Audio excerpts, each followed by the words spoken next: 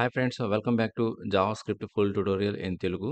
Okay. So, ఈ రోజుటి వీడియోలో అయితే మీకు ఒక స్మాల్ టాపిక్ అయితే డిస్కస్ చేస్తా అండి. సో, అదేంటంటే break and continue statements in JavaScript. అవి ఎలాగా యూజ్ చేస్తారు? Break statement and continue statement ఎలాంటి సిట్యుయేషన్‌లో యూజ్ చేస్తారు? కొన్ని ఎగ్జాంపుల్స్‌తో మనం డిస్కస్ చేద్దాం. So, break and continue statements in JavaScript. Okay. So, first మనం బ్రేక్ స్టేట్మెంట్ గురించి డిస్కస్ చేద్దాం. అసలు ఈ 2 కూడా ఎందుకు యూజ్ చేస్తామంటే, to control the flow of execution in JavaScript loops. ఏవైతే లూప్స్ ఉంటాయో for loop, while loop, do while ఈ లూప్స్‌లో మాత్రమే మనం ఈ బ్రేక్ అండ్ కంటిన్యూ స్టేట్మెంట్ మనం యూజ్ చేస్తామండి. ఇవి ఎందుకు యూజ్ చేస్తామంటే, ఏదైనా ఒక ఫ్లో జరుగుతున్నప్పుడు, ఒక ఎగ్జిక్యూషన్ జరుగుతున్నప్పుడు లూప్స్‌లో అంటే ఐటరేషన్ జరుగుతుంటది. రిపీటెడ్‌గా బ్లాక్ ఆఫ్ స్టేట్మెంట్స్ ఎగ్జిక్యూట్ అవుతుంటాయి ఒక బ్లాక్. మరి వాటిని కంట్రోల్ చేయటానికి ఆర్ మనం టర్మినేట్ చేయడానికి సర్టెయిన్ కండిషన్‌ను మ్యాచ్ అయిన తర్వాత అక్కడి నుంచి మనం బయటికి రావాలి. ఆ లూప్‌లో నుంచి మనం బయటికి రావాలన్నప్పుడు మనం break statement and continue స్టేట్మెంట్స్‌ని use చేస్తాం. సో, మనం ఇప్పుడు ఒక ఎగ్జాంపుల్ చూద్దాం. అప్పుడు మనకు క్లియర్‌గా అండర్‌స్టాండ్ అవుతుంది. బ్రేక్ స్టేట్మెంట్ ఎక్కడ యూజ్ చేస్తాము, కంటిన్యూ స్టేట్మెంట్ ఏ సిట్యుయేషన్‌లో యూజ్ చేస్తాం అనేది. సో, ఫస్ట్ నేను ఒక ఫర్ లూప్ తీసుకుంటున్నాను. Okay. Let i equal to 0 తీసుకున్నాను. i less than equal to 10 తీసుకున్నాను. i ప్లస్ ప్లస్ తీసుకున్నాను. ఓకే. సో, ఇక్కడ నేను కన్సోల్ లాగ్ i అన్నాను. సో, ఇక్కడ ఈ ప్రోగ్రామ్ వల్ల మనకి ఏం ప్రింట్ అవుతాయి? చూడండి, ఒకసారి చెక్ చేయండి. సేవ్ చేయండి.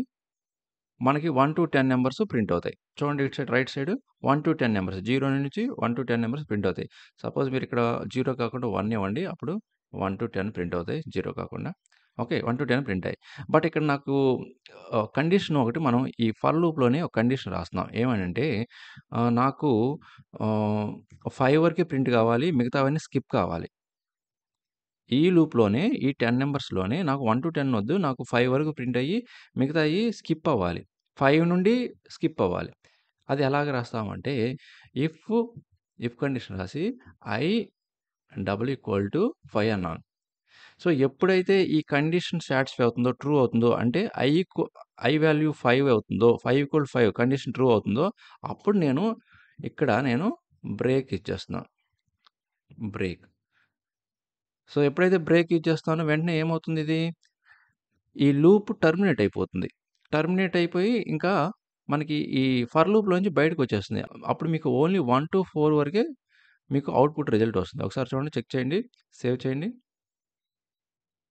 చూడండి, 1-4 వరకే మీకు అవుట్‌పుట్ వచ్చింది. సో, ఈ బ్రేక్ స్టేట్మెంట్ ఏం చేస్తుందంటే, ఎప్పుడైతే ఇఫ్‌లో మీకు కండిషన్ రాసాం కదా!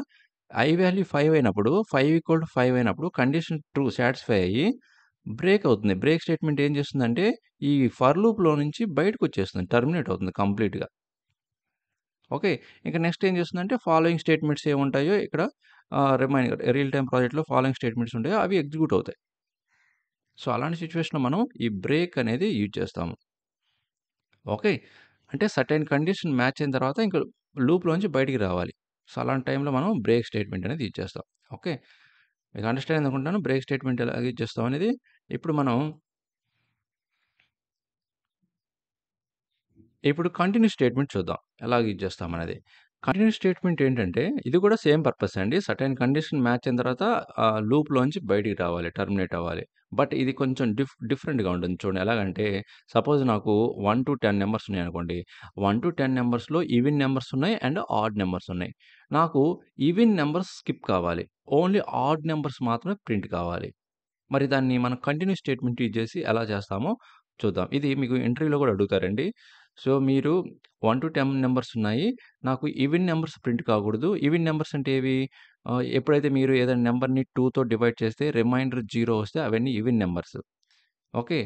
అదే రిమైండరు 1 వస్తే అవన్నీ గూడా ఆడ్ నంబర్స్. మరి 1-10 నంబర్‌లో మీకు మరి 1-10 నంబర్స్‌లో ఓన్లీ ఆడ్ నంబర్స్ మాత్రమే ప్రింట్ కావాలి. మరి ఎలా చేస్తారు అని అడుగుతారు. అప్పుడు మీరు ఇలా సింపుల్‌గా క్వెరీ రాయండి.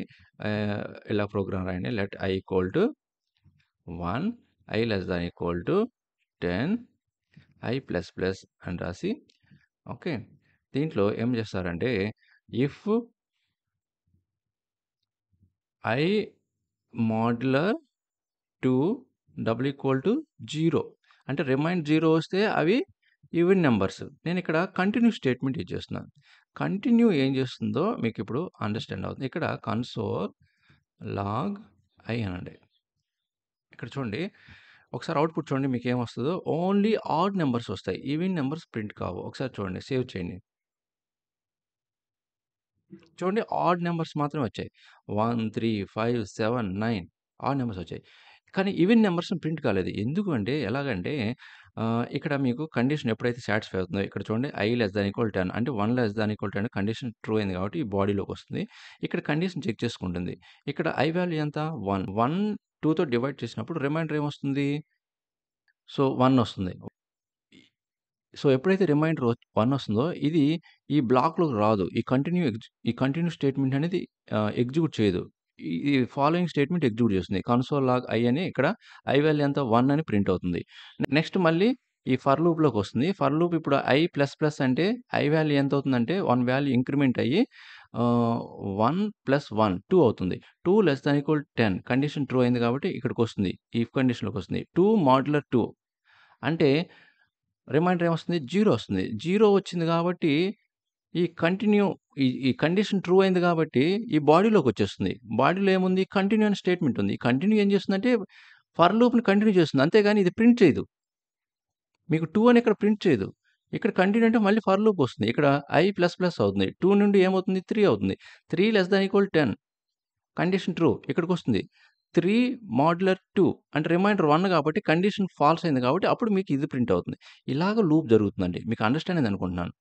ఒకసారి మీకు అండర్‌స్టాండ్ కాకపోతే మళ్ళీ ఒకసారి రిపీటెడ్‌గా వినండి. మీకు అండర్‌స్టాండ్ అవుతుంది. ఓకే. ఇంకా ఏదైనా డౌట్ ఉంటే మీరు కామెంట్ రూపంలో అయితే తెలియచేయండి. ఓకే. సో, మీకైతే అండర్‌స్టాండ్ అనుకున్నా కదా! కంటిన్యూ స్టేట్మెంట్ ఎలా చేస్తాము. So, that's all guys for this session. So, మీకింకా more examples అయితే ప్రాక్టీస్ చేయొచ్చండి.